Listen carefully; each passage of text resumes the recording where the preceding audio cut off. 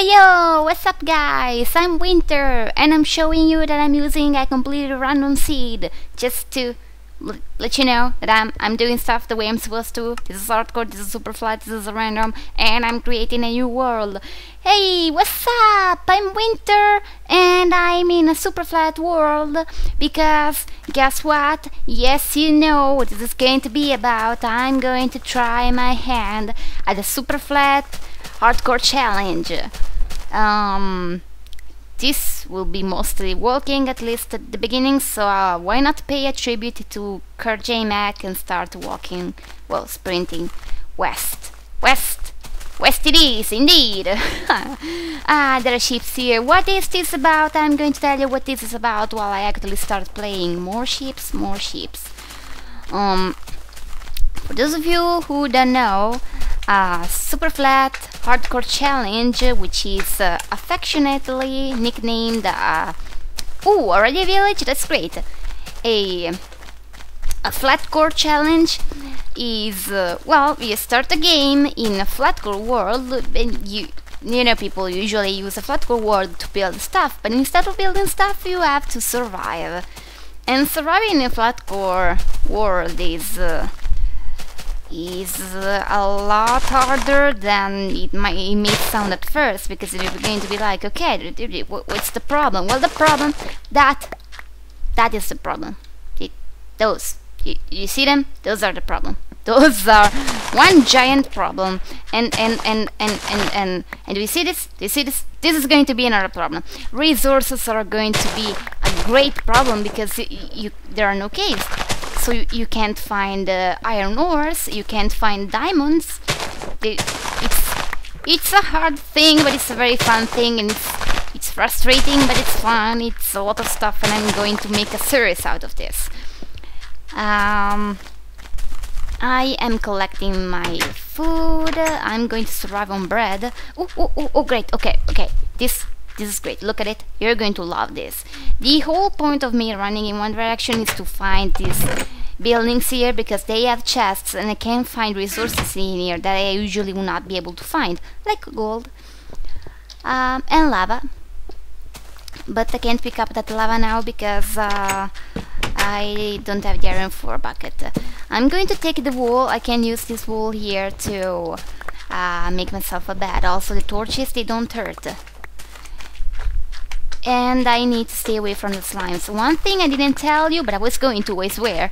I was planning on doing it. Really, honest. One thing I didn't tell you. Oh crap, this isn't a library. I thought it was a library. Crap, let me out. Okay, too many slimes have spawned in here as well. I think I'll just leave. Yeah, let's leave. Going west. West is this way. Good. Okay. One thing I didn't tell you, but I was planning to, and I'm going to tell you now, is that I already broke the rules. That's a great start. That's a great start. Die, slime. One rule, obviously, about this challenge is to not use mods. But I do have one mod installed, because I'm a jerk. And this mod here is, you may know it because it's quite famous, or maybe you've just been following my channel so you know what I like to do in Minecraft. But I have installed the Ultra Hardcore mod. This means that I'm going to play, this is why I call it the Ultra Flatcore Challenge. I made it even harder than usual by deciding that I will try to not take any damage whatsoever, because as you should know, I'm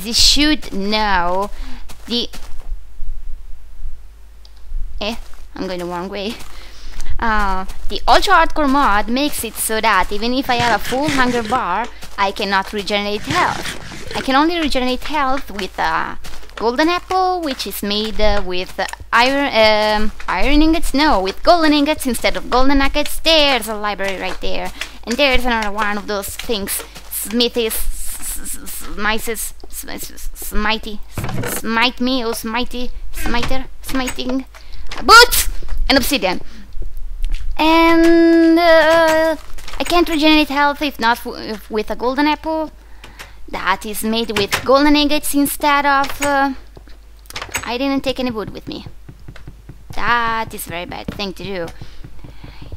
It's made with golden ingots instead of golden nuggets. Or a health potion that is made with a glycerin melon that is made with a golden block instead of, I see you, instead of gold ingots. There, I hope I said everything right. So this makes it of course a lot harder because I will try to not take damage ever, which in a flatcore world is pretty hard. You see those guys there? Oh my gosh, I hate them so much. Is everything okay here in the settings? Yeah, good. Yeah, great. So I need to take the books here in the library. This is the reason why I was looking for a library. Did I just make a crafting table in a crafting table?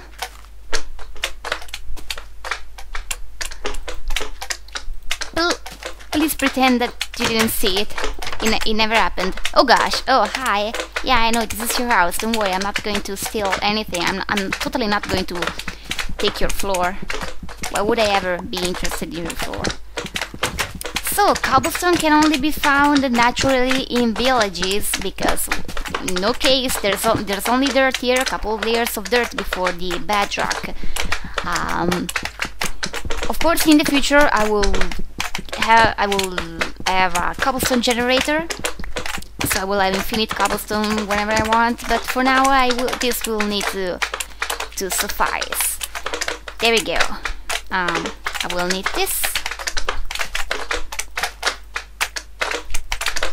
and this may be useful. That's not how you make a sword.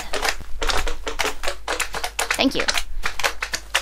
So the books. There is no sugar canes whatsoever in a super flat world, so the only way to get books is this way. Trading with villagers is going to be very important. But I can't give you paper because there's no sugar. Oh, this is the only way I will get meat for quite a while, but in the meantime I will survive with bread, so I really don't need it. Thank you. Now, getting out of here will be a problem. You will... Where can I eat? Oh, okay, I'm full already. After playing for a little bit in a super flat world, you will start hating those things. Just clump, clump, clump, clump, clump.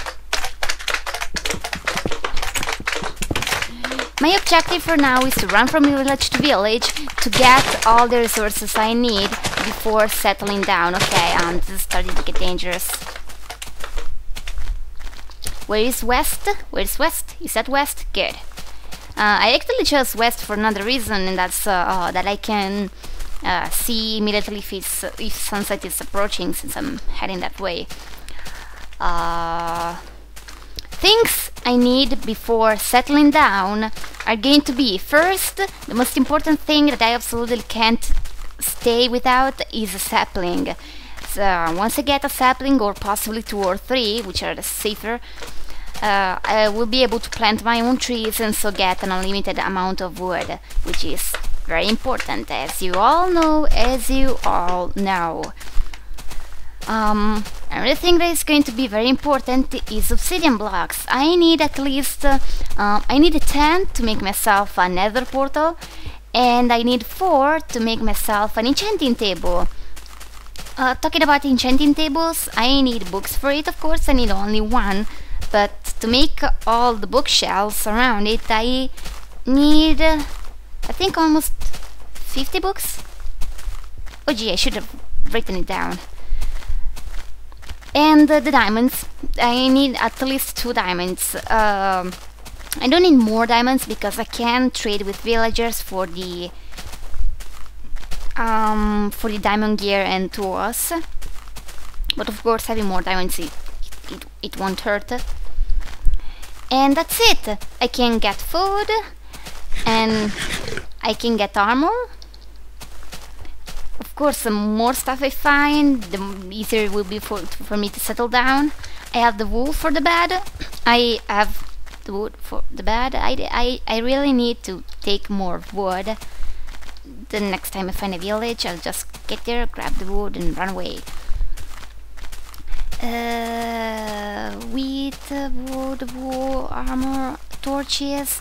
Of course, I will never be able to find the coal in a super flat world, but I can burn the wood once I have an unlimited amount of wood because I planted trees to make charcoal, so it's not going to be a problem. But in the meantime, the torches I've stolen from that village are going to be enough. Let's make a bed very quickly, so we can spend the night. That's great. Can I sleep in it? Can I? Before oh crap, the slimes, they're approaching. The slimes are approaching. Oh, village. Is that the village I came from? Is that the village I came from? I hope not. Nah, it shouldn't be. Yeah, because Yiski's that way, yeah. I almost missed this one. Okay, quickly. I need a bit more. No, I don't need more wheat. I just need the wood.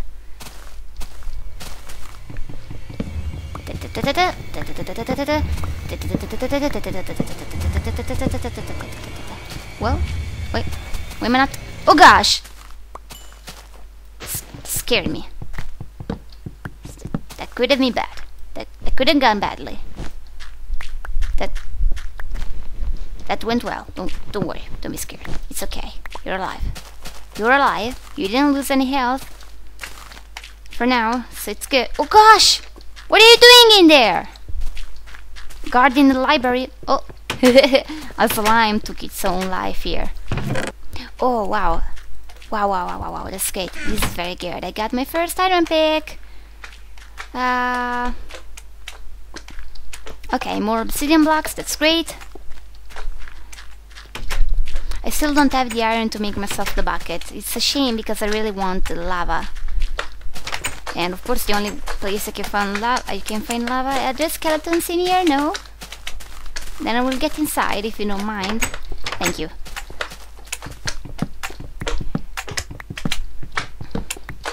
Lava. Of course water is not going to be a problem because there's water in the farms. Oh, another village. There's water in the farms, and once I have I can just place down one bucket of water and grab more water and put it in the same place and have an infinite source of water. Is this village small or am I loading the chunks slowly?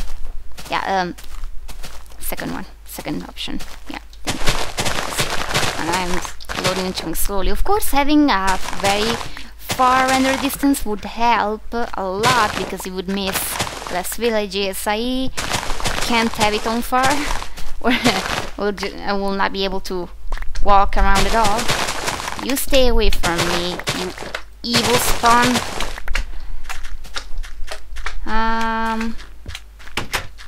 Nothing interesting in this village. How did a torch fall on its own? Library. Great. I need to eat a bit. There you go. Okay, ooh. Of course, other resources that I'm not going to miss are those that... come back, I want to see your trade. Are resources that are dropped by the mobs, which means that I will have string from spiders, arrows from skeletons. I will not be able to find chickens most likely for quite a while, but I can get arrows from farmers. They should trade arrows.